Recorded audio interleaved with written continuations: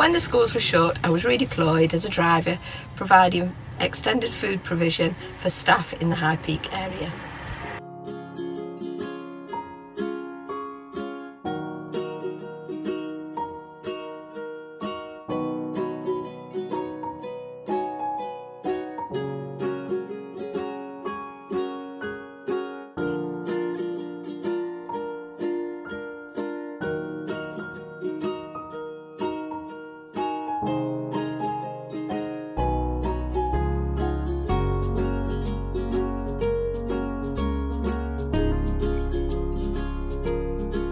I really enjoyed the sessions that Ruth ran throughout the pandemic. I really enjoyed the time for myself, time to just check in, and the opportunity to breathe and just be.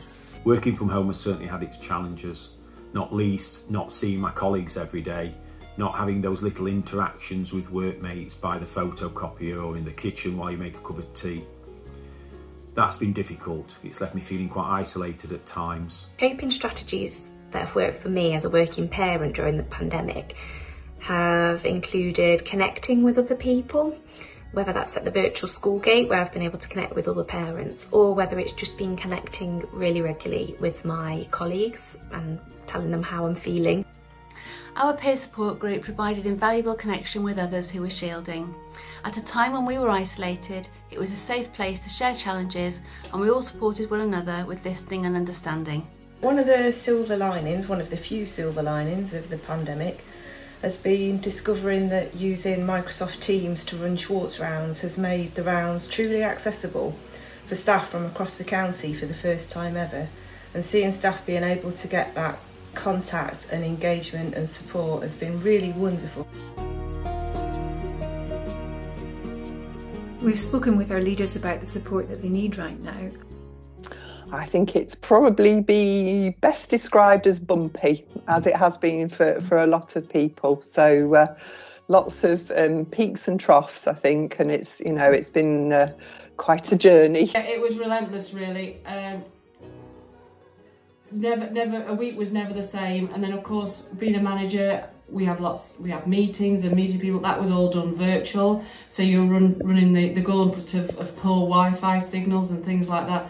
Very difficult. We've adapted our intranet page to meet those needs. We've worked with our partners to move all of our training online, and we've supported leaders across the system in Derbyshire through leadership circles and coaching. The Hardship Fund was introduced to help staff suffering financial hardship linked to the pandemic. We were able to get the fund up and running within a matter of weeks due to collaboration between organisational effectiveness and finance team members. This was a great example of disparate teams coming together to create something positive. And as a result, the fund was able to support over 30 colleagues in difficulty.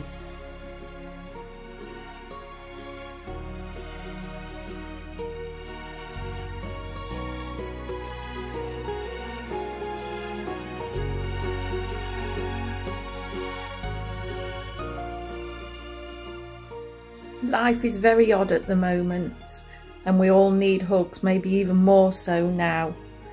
So I've got my little pocket hug whenever I need it.